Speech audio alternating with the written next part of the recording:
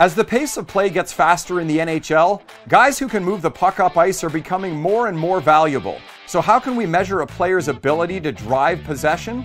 With an all-encompassing transition game metric, possession driving plays. This stat is comprised of a number of plays that result in the puck being moved up ice, a completed pass towards the attacking net, a controlled exit, skating the puck across the red line, a controlled entry. Add these plays up and you get a player's total possession driving plays. Last season, Drew Doughty, Connor McDavid, and Patrick Kane led the league in this statistic.